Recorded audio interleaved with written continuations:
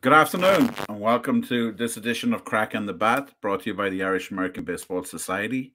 The Irish American Baseball Society is a society for Irish people who love baseball and baseball people who love Ireland, and all things Irish. And I am delighted today to be joined by Jack Curry of the Yes Network, formerly of the New York Times.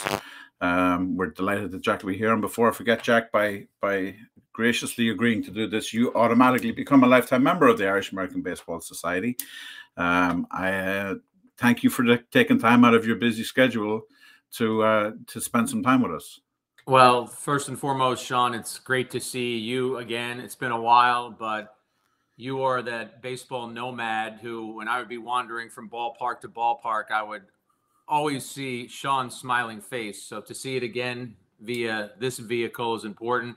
I want to thank John Fitz for having me on as well. I appreciate the invite. And though my mom left us in 1994, she so much loved her Irish heritage. For all of the interviews that I have done in my life, I know that this is one that she would have really gotten a kick out of. So next to my Paul O'Neill book, I put a little picture of Mom over here. So I just wanted to make sure that I honored her as we started talking some baseball here. That's awesome. Now, where was Mom from?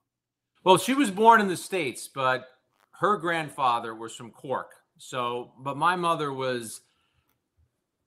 I know it's probably a cliche, but on St. Patrick's Day, she would paint her hair green. She would wear every green article of clothing in her closet. And it was just clear how much that heritage in her family, how much it meant to her, and Irish music in the house when we were growing up. So I think of her in a moment like this because we're combining two of her loves. Now, on your father's side, I mean, believe it or not, Curry is quite an Irish name. Yes. My father had both English and Irish heritage, and he didn't blare the horn about his heritage as much as my mom did, which is why I didn't mention him. But I guess I should have given Dad a little love too as well. But he didn't talk about it and crow about it at the way that my mom did. Right. Whenever I hear the name, my father has a great story. My father left Ballyconnell, this tiny little town in Cavan, in 1957 to go to London, and there were some people, like friends of his parents, there who took him in when he got there first. So the first evening they got there, they said, "Oh, John, we're going out for dinner. We're going to have a curry. Do you want to join us?" And my father said, "You know, the only Curry I know is Sonny Curry, who lived up the street." And he said, yeah, I'll go. He said his mouth was burnt off him, he says, for weeks, because obviously they didn't have spices in Ballyconnell in the 50s. So grew up in Jersey. I grew up in Jersey City, Sean. Is a great place to grow up. All of my best friends lived on the block that I lived on, and we played wiffle ball. We played stickball. I had an older brother who introduced me to the game, and I wouldn't trade that upbringing for anything. I think there was a toughness and a grit about having to grow up in the city. Almost every day there was something competitive that you were trying to do. And my love of baseball was born at an early age. As I said, I had an older brother, so when I was 5 or 6, he started throwing a ball to me, and we started hitting a baseball. And I pretty much knew by the time I was 13 that I wanted to be a sports journalist. So all of that started on the streets of Jersey City. And if I remember correctly from the time of footage, you're still pretty tight with those guys that you grew up with, right?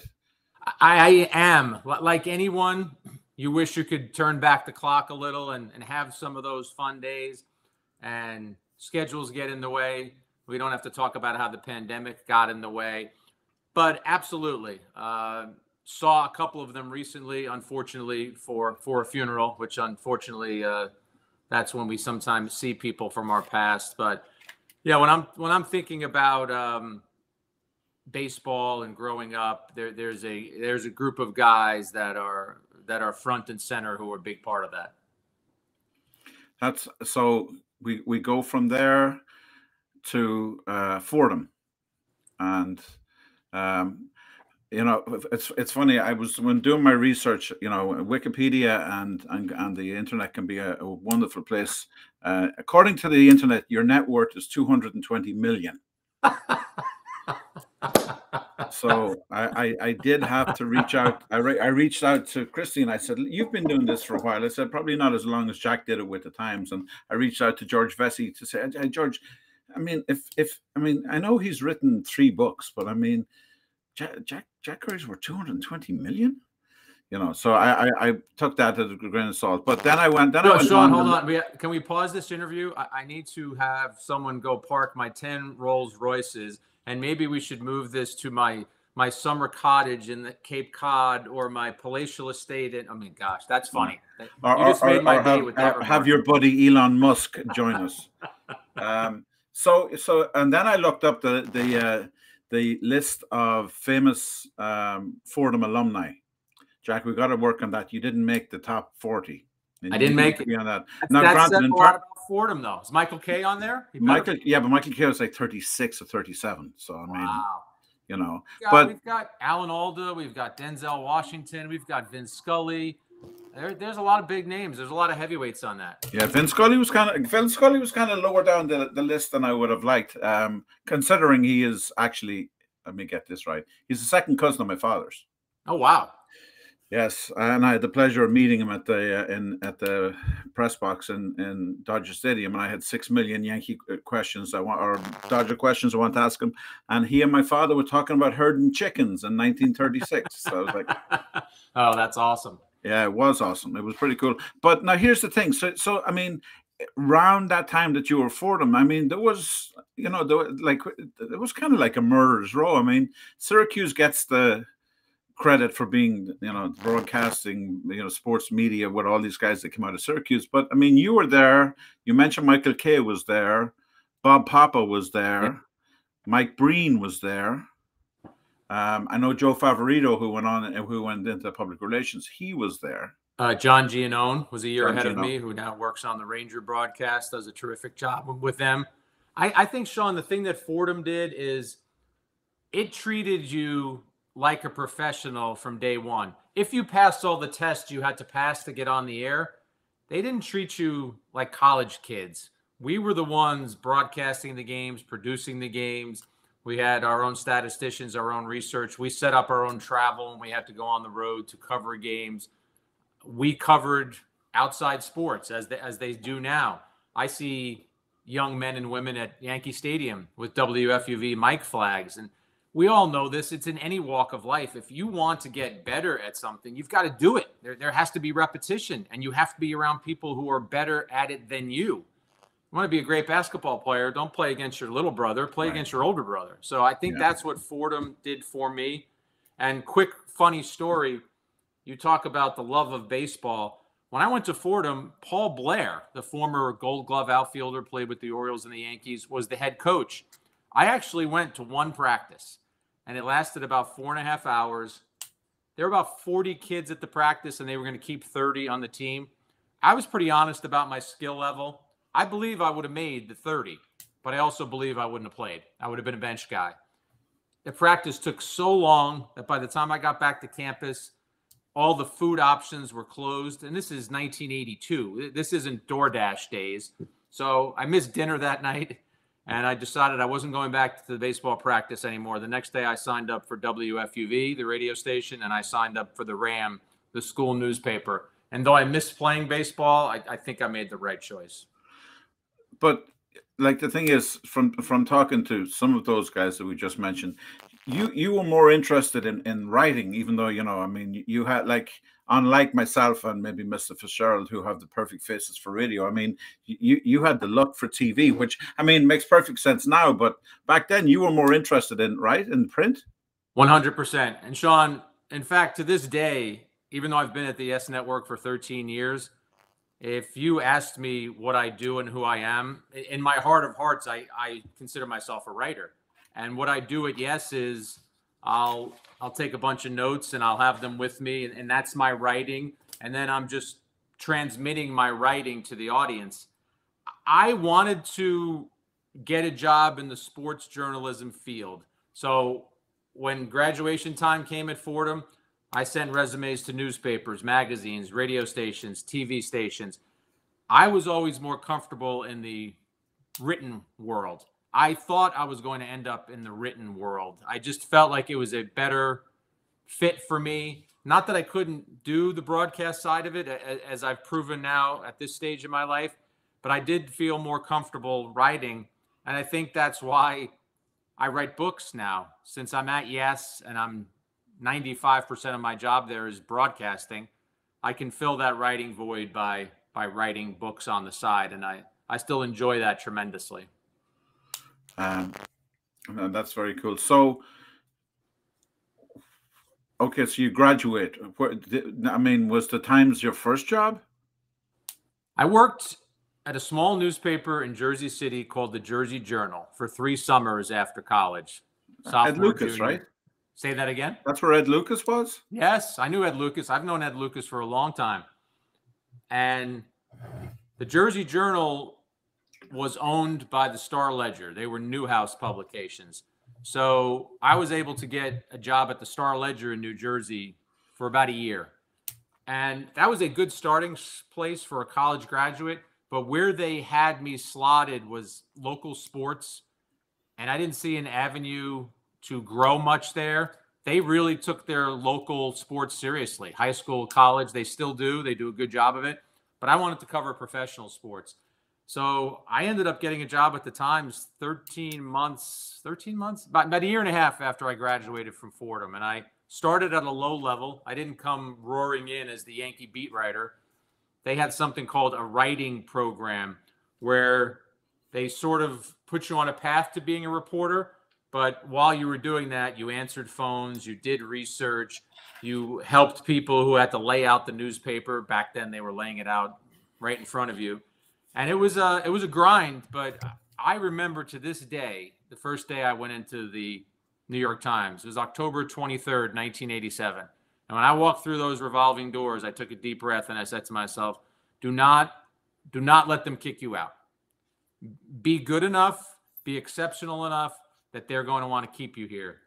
And Sean, it took about 2.5 years, but in about 2.5 years, they made me a reporter. I went from college sports to covering the NBA for a year to finally getting to where I wanted in 1990, and that was to cover baseball. Very cool. Now, do you remember what your first interview was as the baseball writer? Wow. I do remember this because I tell kids this when I speak to journalism students. You need to be prepared when you walk in that clubhouse. And I was 25, and I will admit that I probably wasn't as prepared as I should have been. I remember, Sean, that I was with a former New York Times writer who's since passed named Joe Durso. And the first game I attended. Yeah, I remember Joe. I knew Joe. Yeah, I didn't know Joe had passed. A really kind man, would look out for people. And I was the sidebar guy for the day. And there were 2 Met players sitting by their lockers. And I didn't know the dynamics of the clubhouse. First of all, when 2 players are having a conversation, you should probably wait on the outskirts a little bit. You probably shouldn't go roaring in.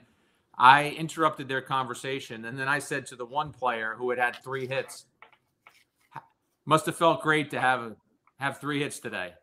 And that is a no-no. First of all, there's no question in there. I made a statement, and the second player made fun of me and basically smacked me down verbally and made a big deal out of saying, well, no, he didn't want to have 3 hits. He was hoping he would strike out 4 times today. Great question. Where'd they get you from? And I'm not going to say either of the players' names. It doesn't really matter. But I appreciate what the second guy did. He was right. I wasn't prepared. And Sean, from that day on, even though I thought I was this tough Jersey City kid who dealt with some stuff growing up, I got so much tougher after that. I was put in my place. And so that's the memory I have of being at a baseball game early, that I kind of embarrassed myself, and I vowed that I would never let that happen again. It's funny. Obviously, as you know, Christy's covering baseball now. She had a similar experience. She literally got the job as the Mets beat writer 6 days before spring training started, so she had no clue what to expect.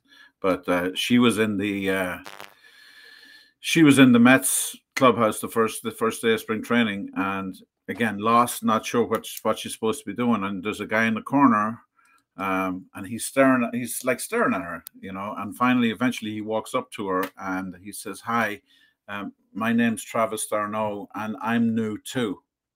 Oh wow! And that started a friendship that has blossomed to this day.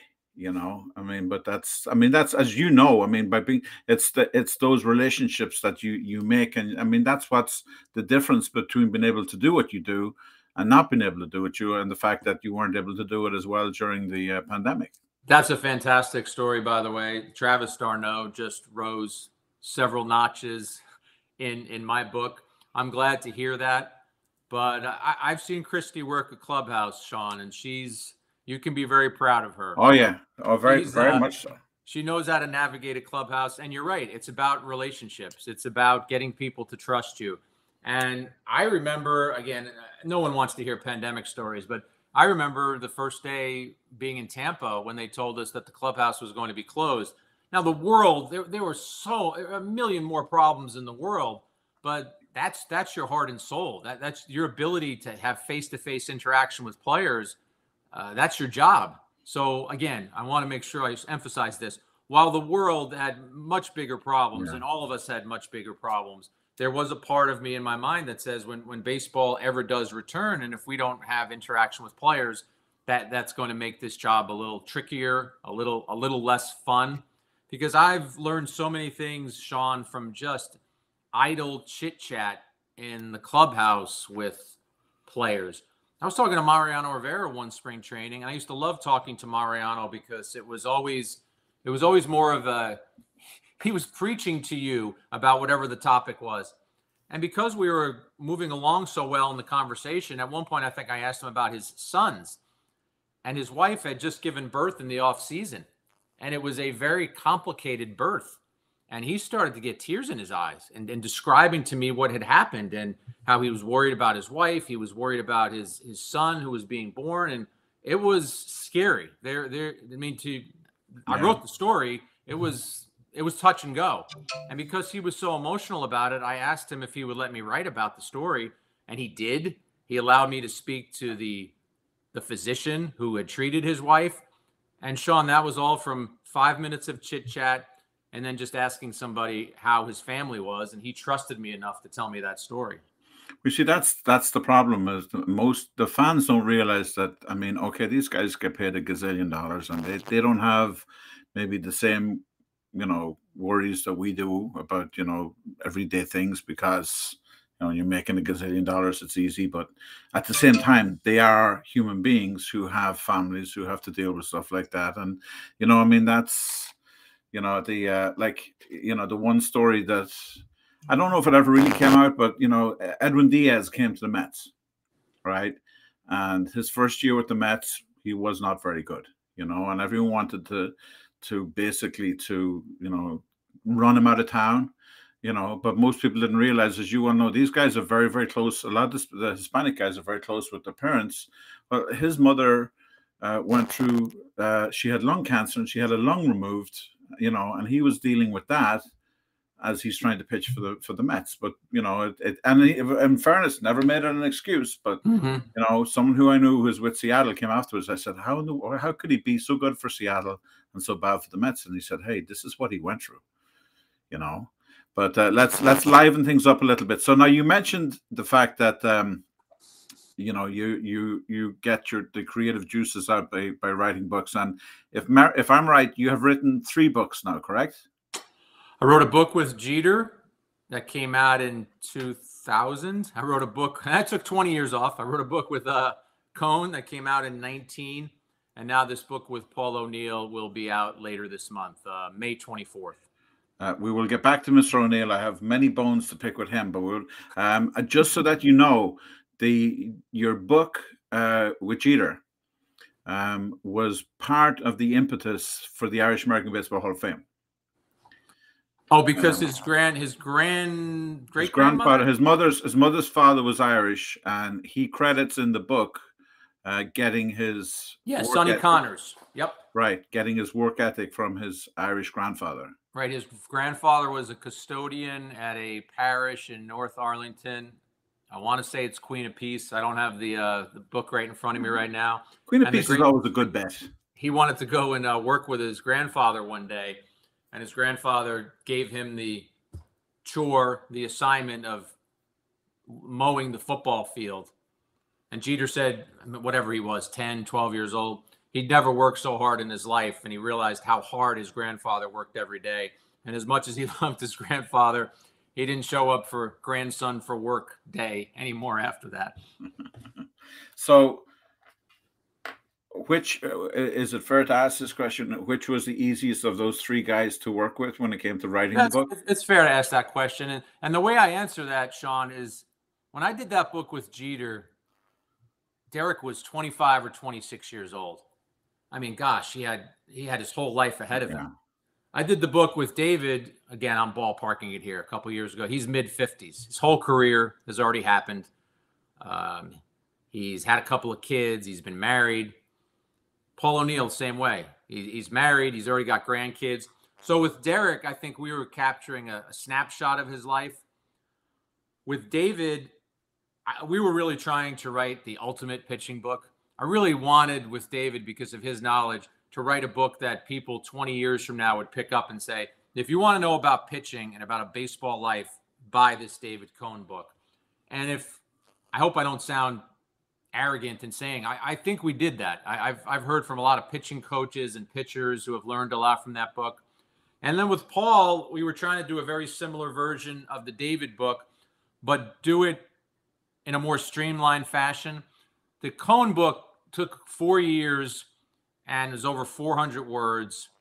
The O'Neill book took about a year, and it's about 400 pages. Right. 400 words. That would be quite a book. I was going to say, that's pretty good. You're using them over and over again. The O'Neill book is about 240 pages. So I'm not really answering your question. Derek was a 25-year-old when we did this book. So it was catching him at the ballpark. It was catching him at a restaurant. It was meeting him at his home. And I always thought it was more, I mean, it's very good for younger kids to kind of see where he came from and how he got there. But I kind of it's more of what made him as opposed to what he was or where he came from. 100%. And also, these books have been written for different audiences. When we wrote that book for Derek, about Derek, we were reaching for what they call the YA audience, the young adolescent audience. You wanted every 15, 16, heck, you wanted every 12-year-old kid to tell their mom and dad they wanted to buy that book. I didn't dumb it down. I wrote the same way that I wrote at the New York Times, but I had to write it in Derek's voice. Right. And I will tell you this. I have three things that have made me very proud of all three of these books. When the Jeter book came out, both of his parents said to me, as I was reading that, I felt as if Derek had written it. Ed Cohn, David's father, said the same thing to me. And Neville O'Neill, Paul's wife, also read the book and really enjoyed it and loved Paul's voice in there. And Sean, Christy will tell you this, Steve Buckley, any of your other writing friends, it's not always easy to write in someone else's voice. You really have to train yourself to, well, how would he say it here? And you want to dress it up a little bit because everybody speaks in a certain way, but I'm happy that the people who are closest to the people that I've written about felt that their voice was prominent as it was. So I mentioned just before we started that, that when I heard you were writing this book with Paul, I was excited one of the main reasons why I was excited, because obviously this is pre-pandemic, was that I may have finally been able to get O'Neill to come to Foley's and accept his Irish American Baseball Hall of Fame plaque. We have tried. I know David has embarrassed him on the air. Michael Kay has embarrassed him on the air about why he wouldn't come. And, as you know, he's can be kind of uncomfortable around crowds or almost shy, which is almost possible to consider that the Warrior could be shy. But you might find this funny. So, like I said, I kind of give up at this stage. I was like, you know what, and I mean, even Flash was doing an event for me at Foley's, and I said, Flash, listen, will you just take this plaque? And he's like, no. He's like, F him. He's like, he's going to come. He's going to pick it up himself. So fast forward about 3 or 4 years after we'd inducted him, I get invited to, I think Brooklyn Brewery used to do this thing called Dinner with a Legend. And so it would be basically dinner, and then they would have a Q&A with somebody famous, and I had been to a couple of them. Lou Holtz was one, I think. Lou Carnesecca was another one. And David was no, sorry, Al Leiter was another one. And then I get invited to the Paul O'Neill one with my daughter, and Emma at the time would have been 15 or 16. So she gets she's all dressed up. We go to the not the Downtown Athletic Club, the one that's up there by Carnegie Hall, and we're at the pre-dinner reception, and Emma and I are standing there, and I didn't realize, but Paul O'Neill is standing behind Emma, and he's talking to some people, and he actually he's telling them how he's a member of the Irish American Baseball Hall of Fame. So finally, Emma says, Daddy, I have to do it. Emma taps him on the shoulder, and he says, excuse me, Mr. O'Neill. And he's like, yes. He's like, he's the guy who inducted you into the Hall of Fame. And so he says, oh my God, I'm so sorry. I'm sorry I haven't been there. So when I saw this book come out, I'm like, perfect. Because if anybody can get him to come to Foley's, it'll be Jack Curry, especially if it's to sell some books. When did he get inducted? How long a period of time are we how long has this delay been? Oh, this has gone on a while. He went in one of the first. I was going to look around. I think hold on. I think I may actually have his plaque. No, I think I have a funny story to tell Paul now the next time I speak to him. I have Bill Murray's plaque, but I still have his plaque. It's not going anywhere. So at some point we will get it to him. So I want you to let the people out there know. I mean, I know you have a couple of events coming up. We have obviously, if you let John or I know of the events, we will definitely do everything we can to post them. So when is the book launch, or when will it be? Is it available right now on the usual places? It is, Sean. Thanks for the opportunity to mention this. But if you go to pauloneillbook.com right now, you can buy the book. You can choose who you want to buy it from: Amazon, Barnes and Noble. But that website will take you to pre-orders. And I always tell people, because sometimes with self-promotion, you want to almost hide in the corner, but pre-orders for an author are the best thing you can ever do, because if the book is already generating some momentum before it's released, places like Amazon and Barnes and Noble, they're more likely to promote it and help get you even more sales. The book comes out on May 24th. I'm going to be at Yankee Stadium that day, and I'll talk to anybody and everyone who is interested in the book. But I think the event you're referring to is I'm doing a book signing, not Paul. He's down in Florida. I want to make that clear. It's Jack Curry will be at Books and Greetings. It's in Northvale, New Jersey. So it's in northern Bergen County, but it's right over the Tappan Zee Bridge. May 26th, 6 p.m.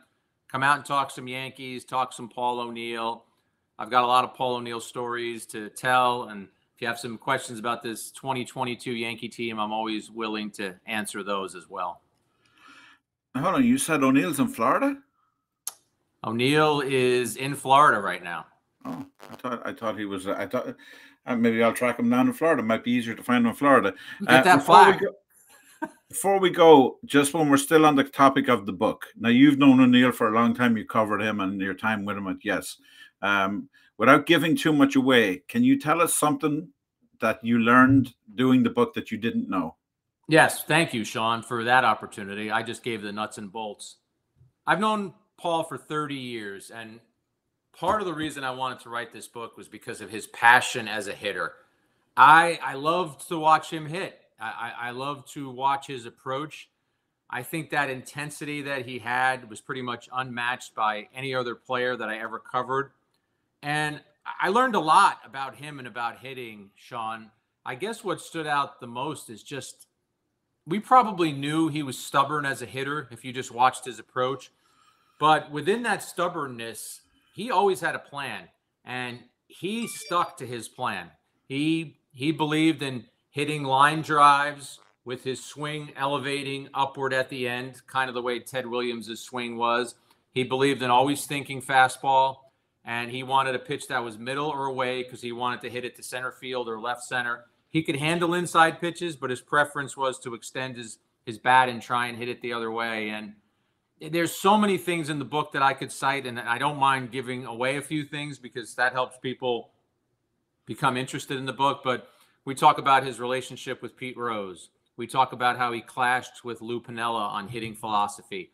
He revered Mattingly, loved Mattingly. I don't think there's a player in baseball that he loved more than Don Mattingly. He watched the ascent of Derek Jeter and Mariano Rivera. One day out of the blue, Ted Williams called him, and they had a conversation about hitting. So we did an entire That's a great story. I've heard him tell that story. That's a great story. His sister set that up, right? His sister Molly, who I also knew, was a food writer for the New York Times. And Ted Williams was a man of many talents and many interests, but he was a great fly fisherman and also would cook his own catch. So Molly went to write a feature on him under the guise of writing about food and fishing and a little baseball.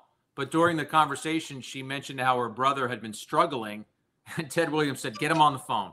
So he called him during spring training. We did a whole chapter on that.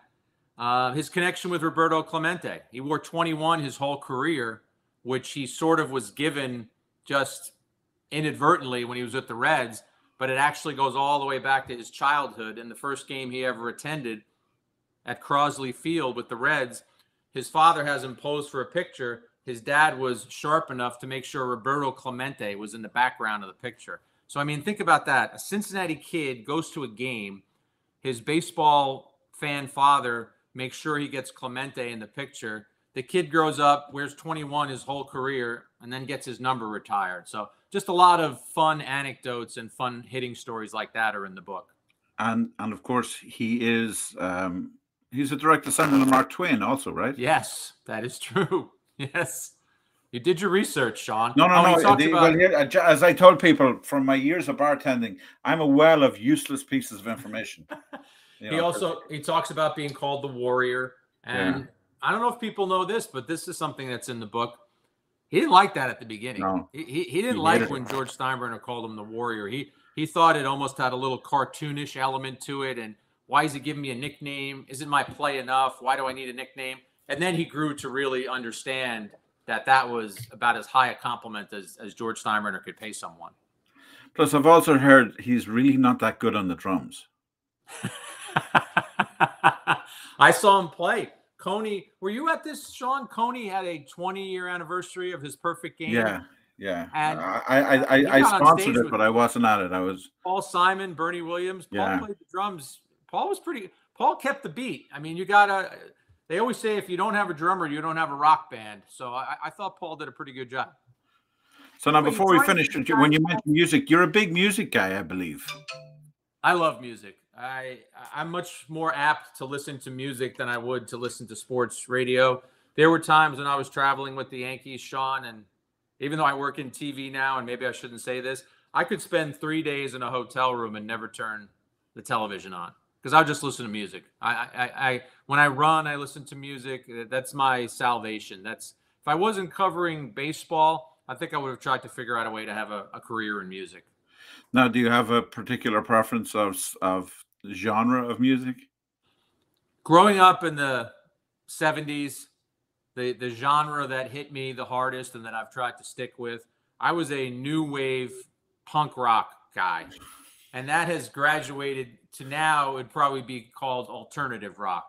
So what I try and do is just listen to bands that I like today are bands that sounded like the bands I liked in the past. So if I liked the Clash, the Ramones, the B-52s, the Smiths, Talking Heads, today I'm trying to listen to the bands that sound the most to me like them.